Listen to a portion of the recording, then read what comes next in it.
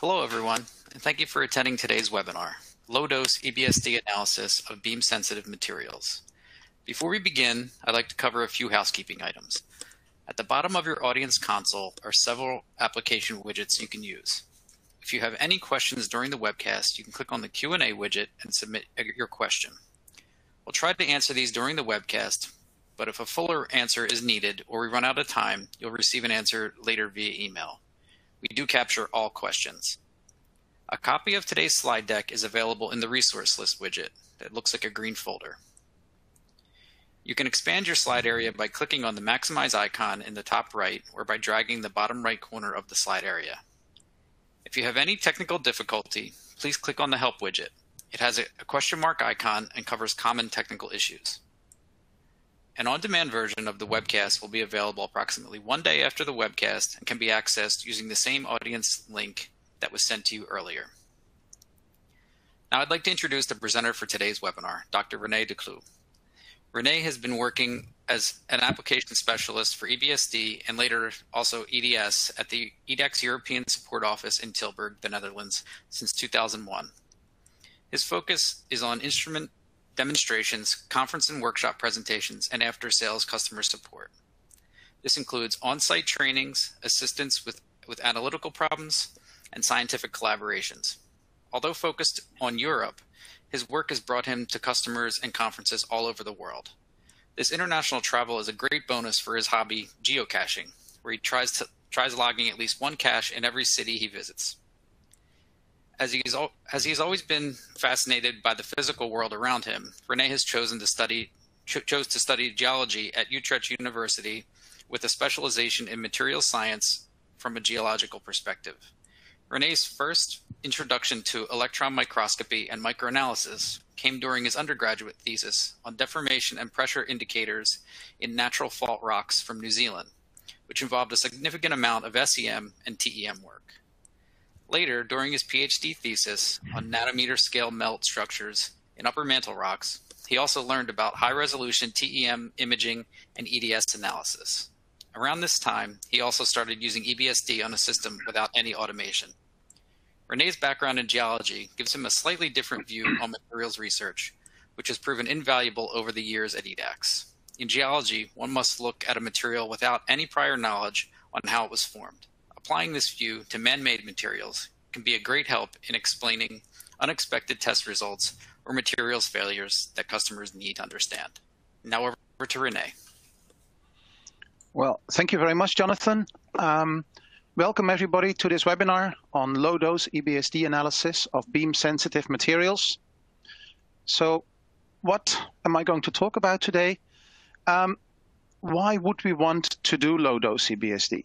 Because we have very fast cameras nowadays. We can go very, very fast, thousands of points a second. But to do that, you need higher currents, bigger beams to give you some signal. Not all materials can accept those kinds of beam conditions. So you can look for improved lateral resolution when you make the beam narrower, so low current analysis. And it also opens up a new range of materials that have been extremely difficult to analyze before. So beam-sensitive materials where the crystal structure get easily damaged. Now, what do we do to enable that? And the main thing that opened this up is direct electron detection. It allows measuring with very low currents, low voltages, and very gentle beam conditions in general to study your materials without damaging them immediately. But before we go there, we need to have a little think. Can we just go as low as we like? I call it here. So how many electrons do we need to actually see something in a diffraction pattern? Can we just go to a few picoamp and still expect diffraction patterns? So what is the minimum dose that is required? And then in the end, I'm also going to talk a little bit about some examples on improved lateral resolution in metals, and mainly the last bit is on beam-sensitive materials. What kind of information can we get from these materials when we are really reducing the beam currents that we use. So let's start with a quick introduction in how the direct electron detection works. This is with the clarity detector. That is the direct electron system from EDAX. And during the development, one of the things we wanted to do is provide a detector that was extremely sensitive and completely distortion-free. So to do that, we had to remove the optical path. So there's no phosphor screen, there is no lens system, and the electrons are coming directly onto the sensor, which means there's also no distortions introduced during the signal detection. Now, direct electron systems are not new, of course.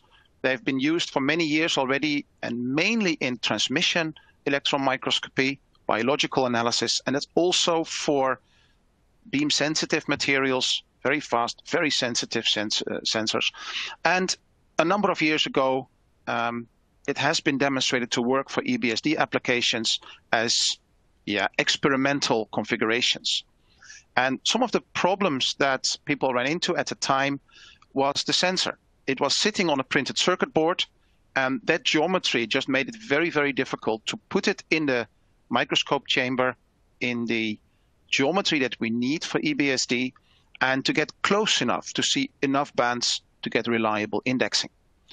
Another issue was the temperature. These sensors can get quite warm, and when they are sitting directly on a printed circuit board, you have some minutes, maybe tens of minutes, and then it just cuts out because it gets too hot. Now, on the clarity, we have designed a system in the traditional EBSD geometry, so you can just mount it on the normal EBSD port on your scanning electron microscope, and it consists of multiple chips, so it's a multi-chip system with a single top sensor. So that means that electrons hit the front of the detector, and then they are going to be transmitted into one of those 4 chips behind it, giving this 512 by 512 pixel resolution. And a very important thing, this design also allows for efficient cooling to take the heat of the sensor out of the microscope vacuum to the back of the detector. Now, this is an in-chamber view of what it looks like. On the left, you have the tube for the EBSD detector with the sensor on the front. All the electronics are inside the tube, and there you have the sample sitting at 70-degree tilt. Now, when you hit the sample with the electron beam, diffraction happens, hopefully, and then these electrons are going to hit the top sensor, and there is a bias voltage over that sensor. Electrons are pulled down into an amplifier and into a next step comparator that just measures how many, what the signal is, so what the voltage is that was coming in. We cut out the noise, and the read noise is very, very low on these systems. So anything below 3 kV is just cut out, but above there we can get EBSD or electron signal, and that effectively means that we can count single events. So single electrons coming into a pixel on the chip can be reliably counted. Now, the nice thing of these detectors is that we have a lot of gray levels to work with. So the bit depth of the sensor has about 11,500 levels, so 11,500 events that we can store. That means that we have a very large range of intensities, and that is very handy for EBSD patterns that have a very large intensity gradient from very bright in the middle to very weak at the edges. So it allows you to grab very high quality patterns if you fill all the wells on the chip, and you can really see small variations and high detail levels in your patterns. But also, because there are so many levels, we can also just select a very small number of them and work and stretch that, so we can work with extremely weak signals for high sensitivity. and that will allow us to go for low dose. So just to illustrate what that looks like, here I have a pattern where on average in every pixel we have about 5,000 electrons. And you can see there's a lot of detail in the pattern. The highest intensity was in the middle towards the edges. You have fewer electrons, which means there's less contrast, but all the details are there. You can also see in the profile here, there's a lot of information hidden in those patterns. And if we don't want to fill the whole chip and we want to go for very low numbers, low intensity, then here is a pattern where we just use 10 electrons on average per pixel. If you look at the profile, it's just noisy, but you can just make out some bands in there, and actually for the indexing algorithms, that is enough to get reliable indexing. So we just need a few patterns, a few electrons per pixel. And just to illustrate what that looks like, here is a sequence of patterns at 10 kV with a few hundred picoamp, and indicated here is the exposure time. So at the bottom left, we have 20 milliseconds, and that on average, the maximum electron dose, it says here, is 50. So not very many electrons, and we get that in 20 milliseconds. And we just go to the right, it's just longer and longer exposure. You see how the number of electrons increases. But you also see that already in 50 electrons, you have detail in the pattern. So it's not just noise. You can already see detail inside the bands, and that just gets stronger and stronger. If we go to 20 kV on the same material, we get more signal, more electrons, and you can also see here what happens. If I just go to the next set, just increasingly filling the wells on the sensor to show all the small details inside the bands.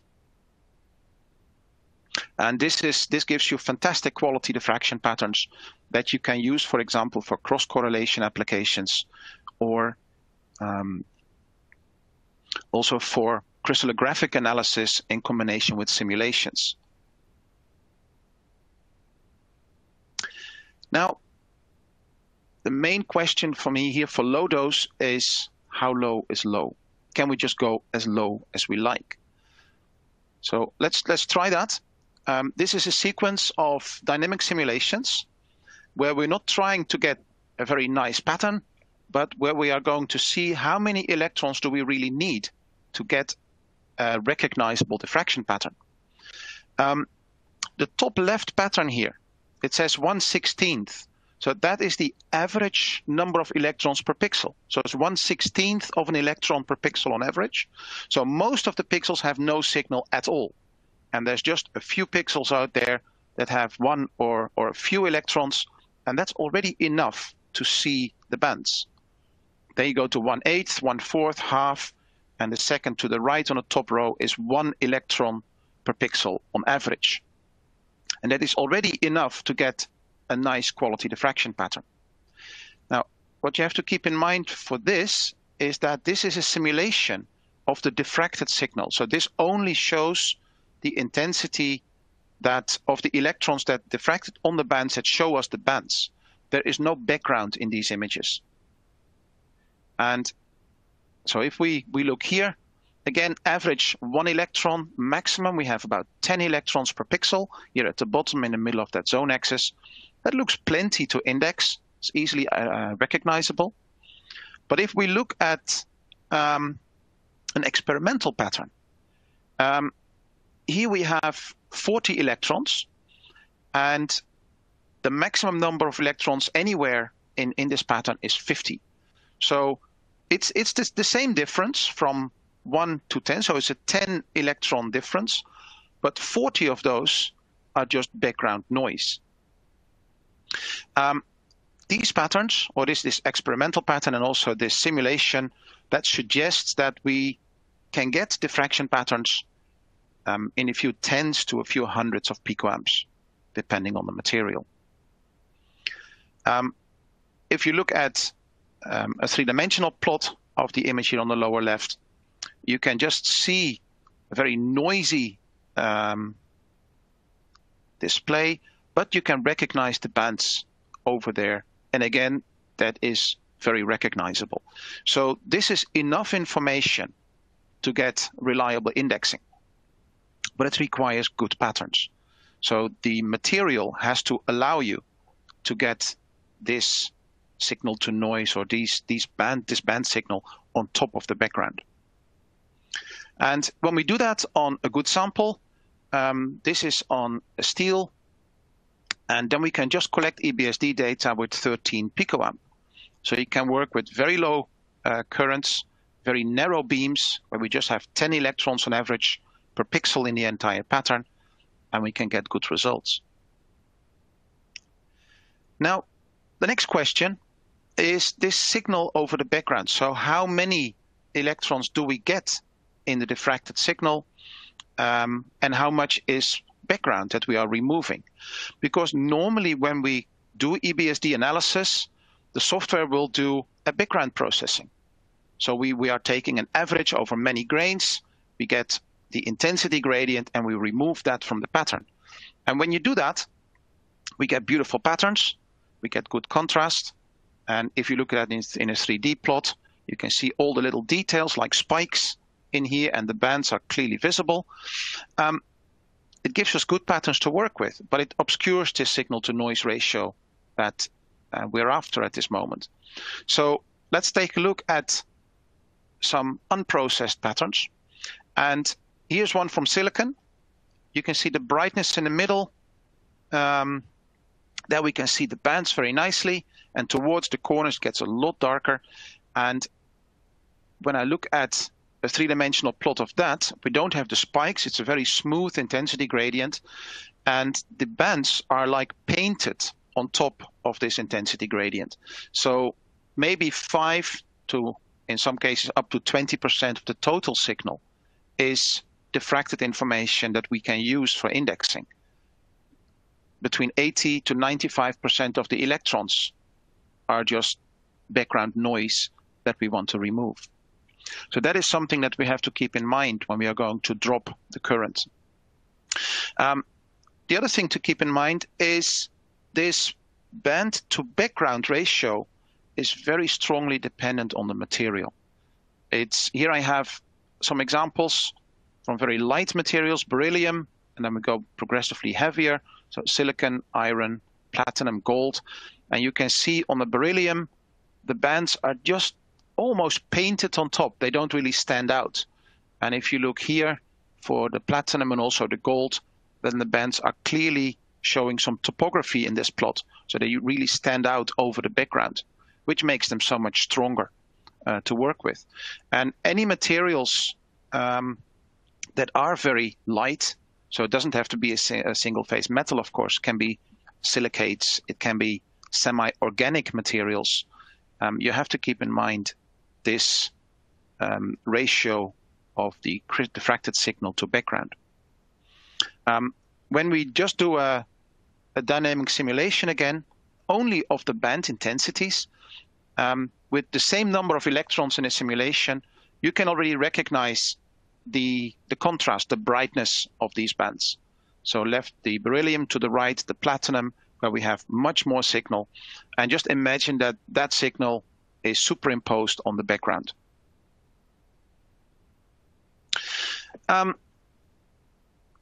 These simulations also allow us to quantify that. This is with about 900 picoamp, so that is an indication of the electron dose as function of the voltage.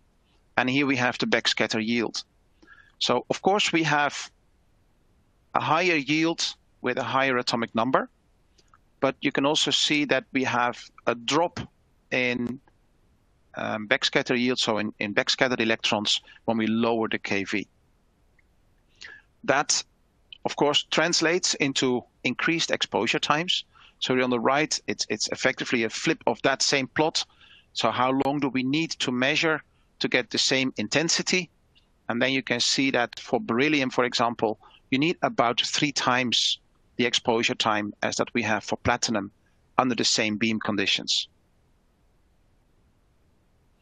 And here's just to illustrate that in the exposure time needed to get 50 electrons per pixel on average. And then again, so it's about 3 to 4 times the exposure time that you would need for beryllium. And the lower the kV, the worse it gets. Now, if we look at the patterns, so this is a sequence for beryllium 10 to 30 kV. We can see the contrast, more or less the same. The variations in intensity that you see is caused by the topography on the sample that I had. So there's for silicon. Again, the contrast is almost the same. You can just see that the bandwidth is much wider here on the left at 10 kV than here on 30 kV on the right. And there's iron, platinum, and gold. So all of these appear to have about the same contrast. But when we look at how long we need to measure that, I hope you can read it. In white, they're superimposed the exposure time that's required. For gold, at 10 kV, we would need about 490 milliseconds. And for beryllium, with the same beam conditions, 1.3 seconds. So again, about 3 times the exposure time. And again, that also goes for equivalent materials with similar backscatter yields. Now, those were simulations. Then let's take a look at some real measurements from the patterns I just showed. Again, this is about 900 picoamp, and I just increased the exposure to get 90% central illumination. No, you don't have to go so high, but this was just to get good quality patterns that we can compare. And you can see that from 30 to 20, there's almost no difference in exposure time. To 10 kV or 15 here, it drops a little bit, and at 10 you need a lot more. Now, this effect is a combination of the efficiency of the detector. There's a bit of a dead layer on the detector, so that you have to punch through. So that has some of the effects, but a more important effect probably is the specimen surface. The lower the kV, the lower the penetration depth. So any contamination that you may have on the surface is going to dramatically affect how many electrons actually carry diffracted information, and that can come out.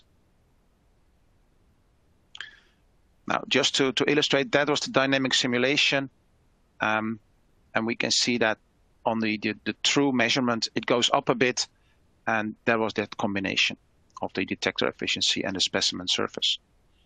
If we just calculate that to density instead of just atomic number, then again, it goes up a little bit with lower atomic numbers until you reach the very low ones, here beryllium, it gets very high. So if we look at what the patterns look like actually for silicon platinum under these conditions, here we have 1 millisecond exposure. For 900 picoamp, we get 6 electrons on average for silicon and 8 for platinum. And you can just see how that increases to 50 milliseconds. Now we have about 300 for silicon and 390 for platinum. So the number of electrons is not so different, but the contrast and the number of bands do change. We can improve that, of course, when we do a background correction. The 50 millisecond patterns look very, very similar, and we just make out the patterns at 1 millisecond exposure. And then when you do an averaging there, it gets a little bit better. Of course, it takes a bit more time as well. But we'll get to this type of averaging later on in a technique that we call NPAR. That is something similar as what we see here. Now, having said all that, so looking at the direct electron, looking at how many electrons we need to get the data, some examples. And let's start with some metals. So, of course, you don't need low dose for a material like this. You can just blast it with a high current if you want to. But if you minimize the beam current, In this case, I use 200 picoamp at 30 kV. You get very sharp maps. So it really, the interaction volume for EBSD in this case seems more limited or determined by the beam diameter than it is by the accelerating voltage. If you then look at the other images that you can collect, these are some Prius images that we collect at the same current. When we look at the intensity at the bottom of the detector and we just sum that up, don't look at the bands or anything, just look at the intensity and make a map of that, we get a map where we can beautifully see all the orientation contrast and topography. So all the gaps here between the grains in this cold pressed powder are shown. Then here in the middle, Prius center, that also shows orientation contrast, but it's less sensitive to subgrain structures, so we can see the whole grains a little bit better. Prius top is sensitive to backscatter contrast, so in this case it's not the most interesting chart or map because it's effectively single phase with some gaps where we have some resin. But that would show in a multi-phase sample, that would clearly show where the different phases are sitting. Then, because the beam is so narrow, we get very sharp maps. It also allows us to get beautifully sharp kernel average misorientation maps. So the changes from one grain to the next, or one subgrain to the next, can be defined very sharply, very much detail. Better detail than you could with a big beam. Here's another one. This is deformed platinum. Again, just a few hundred picoamp, a few millisecond exposure. That's enough to get good diffraction patterns for reliable indexing. Again, we get a very sharp EBSD map, the image quality map on the left. And when we look here at the deformation, just zoom in a little bit, then here you can see beautifully the low angle boundaries that are between 0.5 and 1 degree here on the left. And here in this blue grain on the right, those boundaries are between 0.05 and 0.2 of a degree. And you can nicely identify those. Okay, then let's take a look at some more challenging materials. Here I have an example of some perovskites. The pattern you see here on the right is one of those perovskites. This is methylammonium lead iodide. And here we have pretty nice patterns that we can index very well. But that's on a nice flat sample. The sample I have here is it's inorganic, so we don't have this methylammonium, but it's a lead halide perovskite. And this is an ITO substrate with a coated layer of perovskite that was then sintered. And you can just see like this flower-like radial structures. And in there we can sort of recognize, yeah, like feathers growing out. Looks a little bit like dendrites. And question here was, can we see if what the crystallographic makeup is of those clusters? Are those single crystals? Can we recognize these dendrites in there? So how was that formed? Now, this was measured with 10 kV and about 200 picoamp. I have to say the sample was provided by Dr. Julian Steele from University in Leuven in Belgium. And when we look at the patterns, first thing, of course, to do is see, can we get patterns at all and can we index them?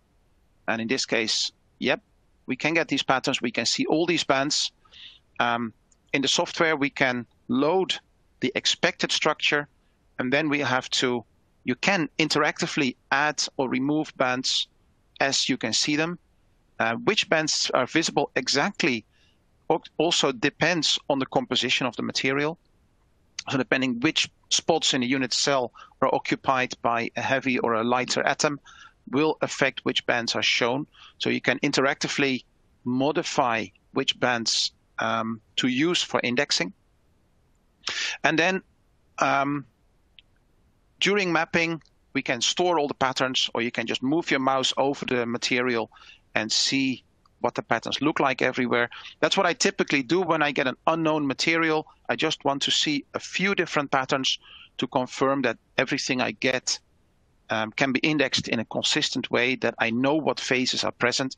And in this case, I just had a single phase material, so I could index all the patterns with the same structure file. And this is what the IPF map looks like, the color map on the right. The sample is highly topographic, so a lot of the deeper lying structures don't have a free line of sight to the detector, so we're not going to get anything there. Those are white. But interestingly, all those flower-like structures index with a uniform orientation. So there's no dendrites, there's no original crystals growing in different directions anymore. The sintering completely recrystallized all those grains. Interestingly, if you then look at the texture, of course, there are not that many grains, but you can recognize in the inverse pole figures here that the structure is not random. We can see like there's a line, a band of points here, but away from the 010, and here we have a very strong band of points from the 001 to the 010 direction. When we color code those pole figures based on the IPF coloring that you see in the map, you can just easily correlate the grains with the points in the inverse pole figures. Now, then let's make normal pole figure plots. Now this becomes much clearer. And here you can see that almost all the grains have the B-axis sticking out of the sample. So it's almost like a coarse fiber texture, where the B-axis is coming out, the A-axis is going all the way around, and the C is, it's shifting a little bit. But the A-axis has a preference of being in the plane of the sample, and the B-axis has a preference of sticking straight out. So that was a really nice result on this material. Then here's another example. This is some analysis taken from the paper you can see here on the lower right from Steele et al. From earlier this year. This was an S-cast material without the sintering, and you could see these clusters of fibers. And also there the question was, can we say something about the crystal structure?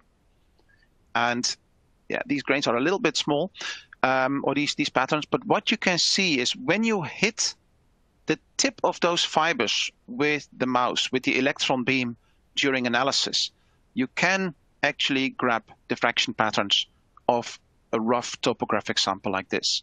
Normal mapping will never work, but you can, just by finding just the tip, the edge of those fibers, you have enough diffracted signal to get those bands.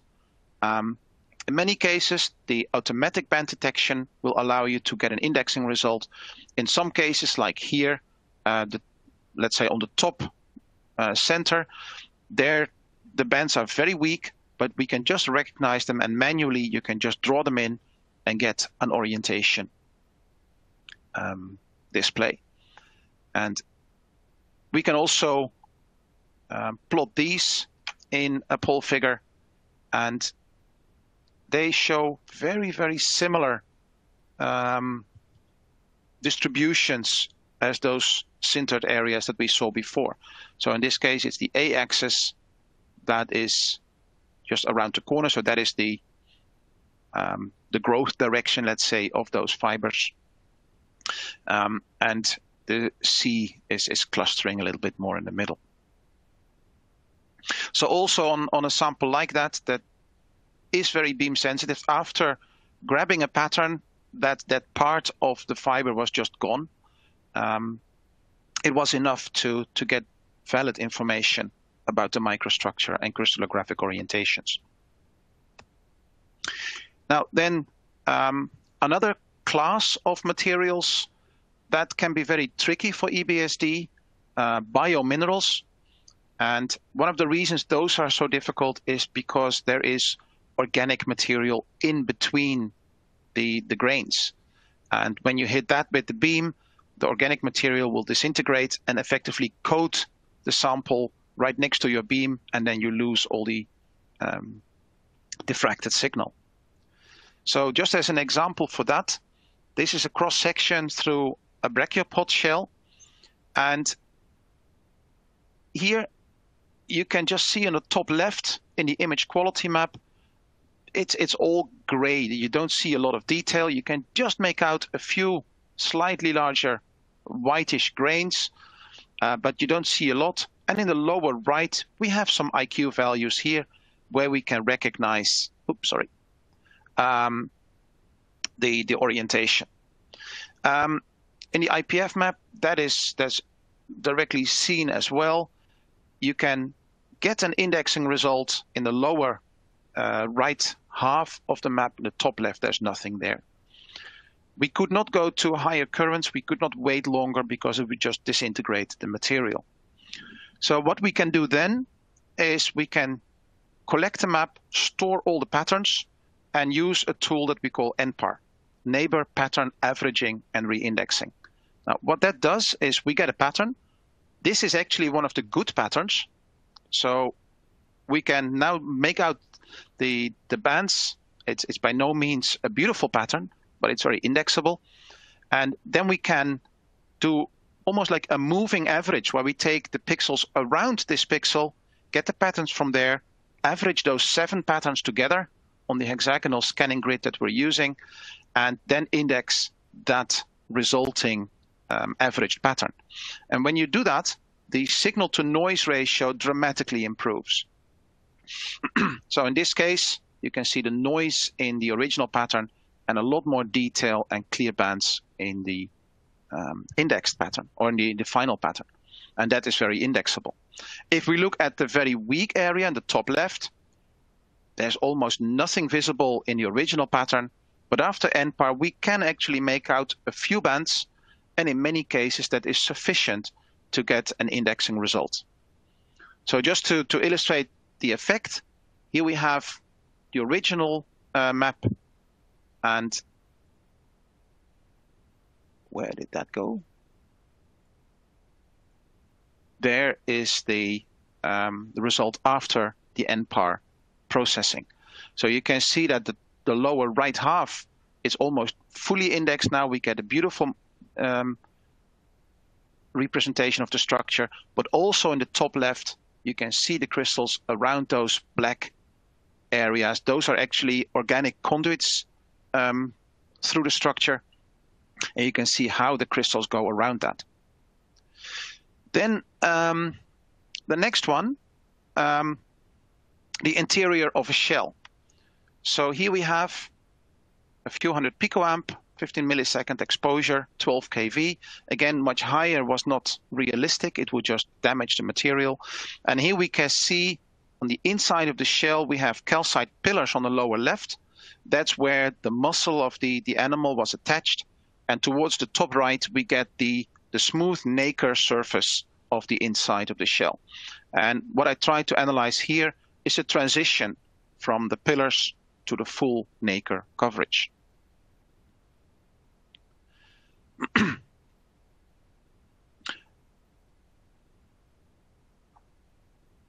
Okay, so when I index that, we get these nice colors. Everything is red in the aragonite nacre, and here on the calcite pillars on the left. And in between, we have a very fine-grained zone with some different colors, some bluish materials. And when we separate those, this is the pattern quality of the calcite. So we can just see how the calcite is underneath those early aragonite crystals. Here on the top right, we get nice aragonite patterns. But in the middle, this is this transition zone.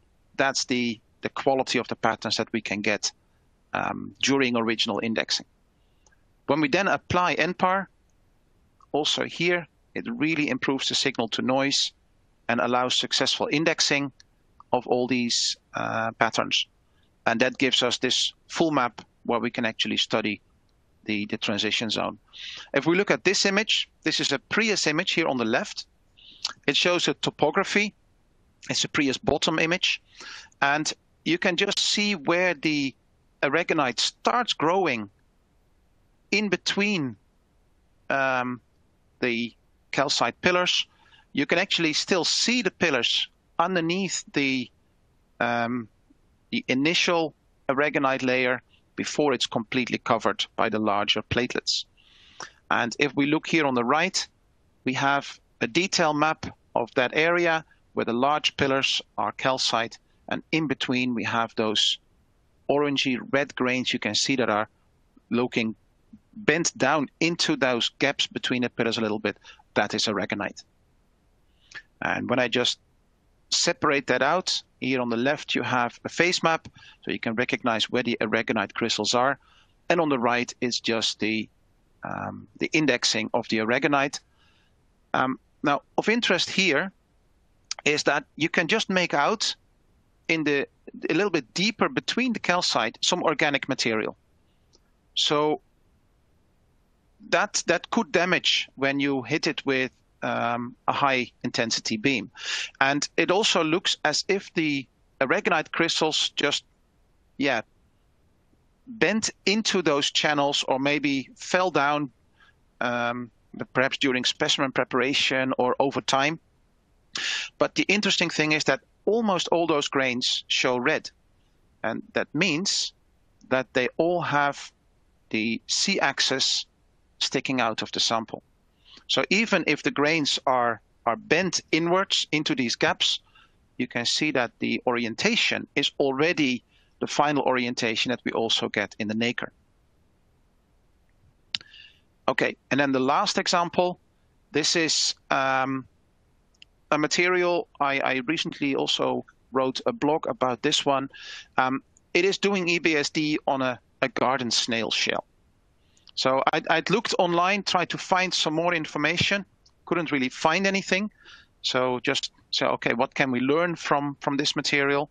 And here on the left, there's a cross-section through the shell that's ion milled using the Catan PEX unit.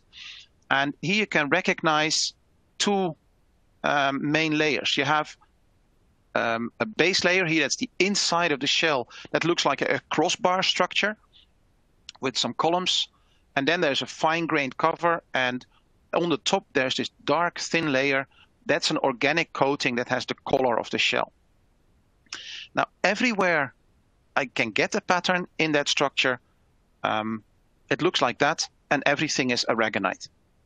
And already this is an interesting thing, because aragonite, of course, is the high-temperature polymorph of calcium carbonate, and these snails somehow manage to grow the aragonite at ambient temperatures. So that's already a very nice example of biological control of the crystallography. Then that was a cross-section. Now, looking from the top, at some places I could peel off the colored surface, and that allows me to get an EBSD map of the surface. And here we have these, on the right, we have a little zoom of that larger map. We can recognize the individual grains and those featureless dark gray areas. Again, that is organic material that you don't want to damage. When we index this, everything goes red. So also here, it's a very strong organic control of the crystal direction. And interestingly, in the shell we just had, the aragonite forms little platelets, and that's the smooth nacre that we're all familiar with.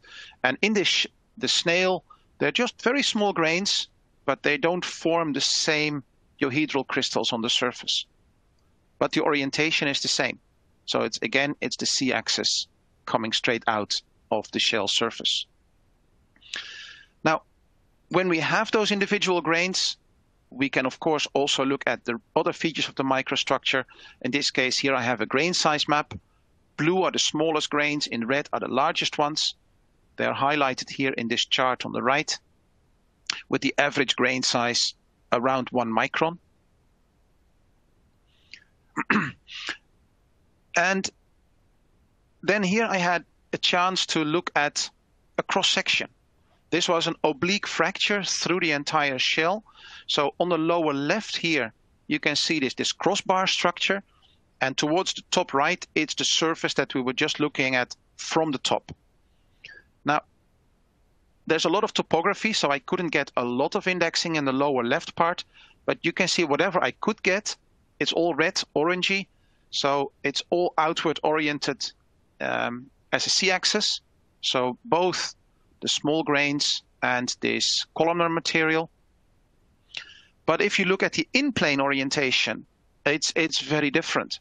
Now these are two very distinct layers crystallographically, where in the columnar zone, I have almost a 90-degree rotation with respect to the grains on top.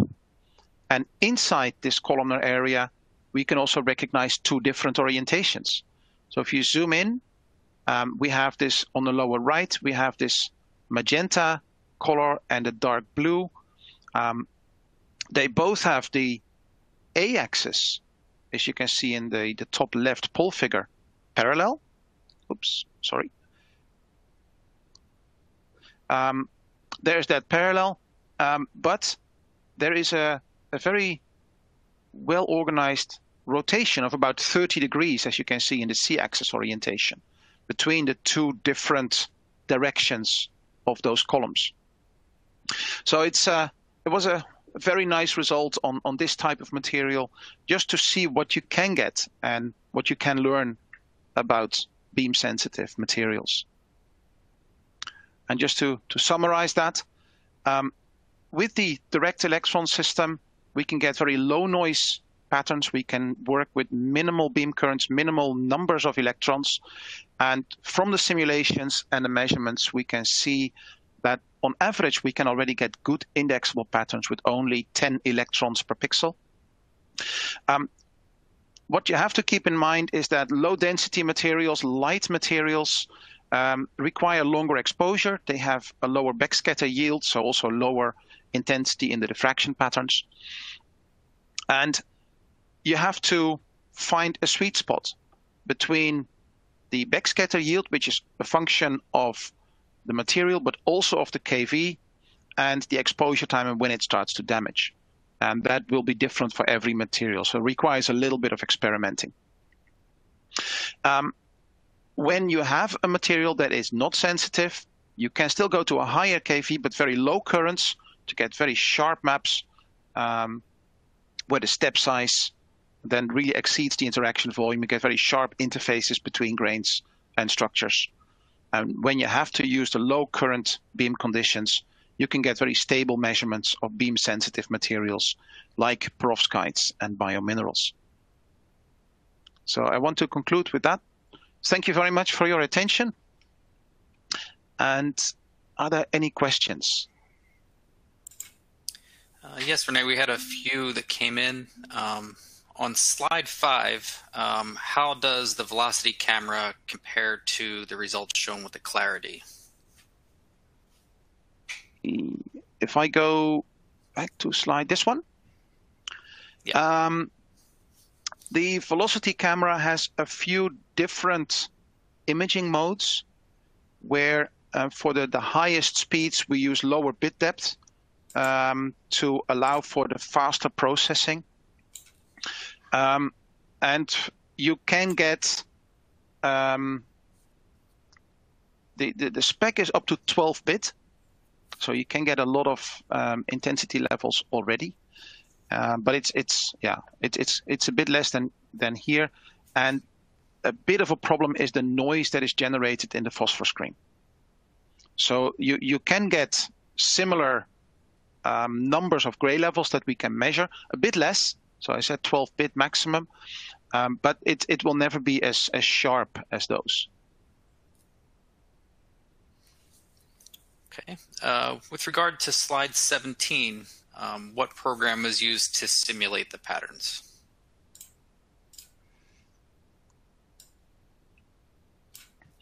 These patterns, these were created by my colleague, William Lent. And the basic functionality is part of the OAM matrix module in OAM analysis. So you can get the basic simulations in there. Some of the quantitative things I've shown are not coming from there, but this type of analysis you can do with OAM matrix. Okay, and a quick follow-up to that one, is NPAR available in Team? Yes, NPAR is available in Team.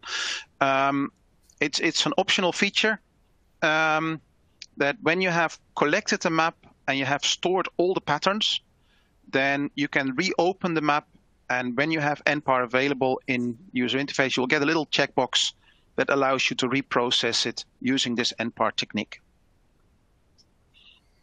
So it is there in the newer Apex software. It's not available in the Apex user interface. It's completely taken over by the functionality in OAM analysis, where we have a lot more control over which points to reindex and what to do exactly with the image processing. Okay. Have you tried using the clarity for pharmaceutical materials? I have, and the main problem for that is the polishing. You need to have a crystallographically clean surface. That means that when you cut the material or you break it, you have a very rough surface, and you have to remove that information. I am experimenting a little bit with the PEX. I have some samples lying here. So I think it should be possible, but I don't have any examples at the moment. One thing to keep in mind is that the material needs to be crystalline.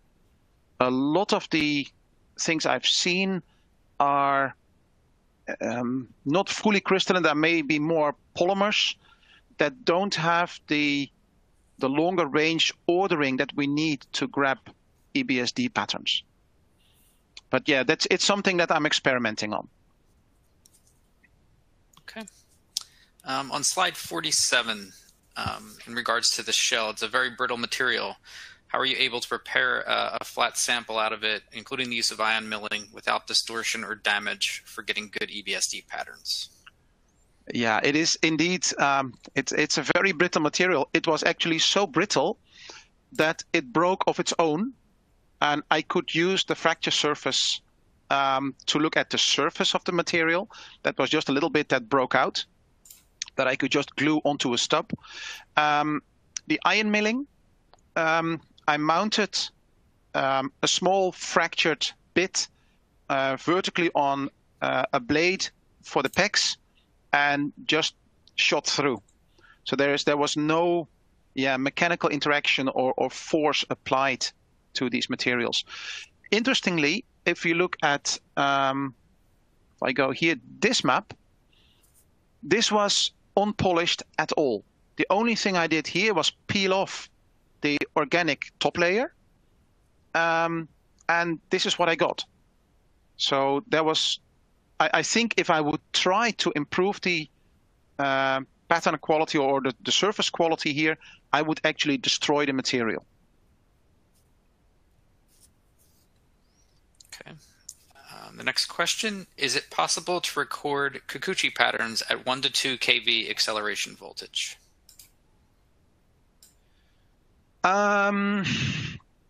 No, that's going a little bit too low. There's a few reasons. In the past, I have collected patterns down to 2 kV, but they are extremely weak. And at the moment, for the clarity, the noise threshold is at around 3 kV. So that's where we limit it. It is something that I also have been experimenting with. I have been able to get good diffraction patterns at 3.5 kV. So we're pushing the limit to go a little bit below that, which is almost impossible with a phosphor screen because it doesn't produce much light at those low voltages. But yeah, up down to 3 kV I've been able to do. But much below that, not really.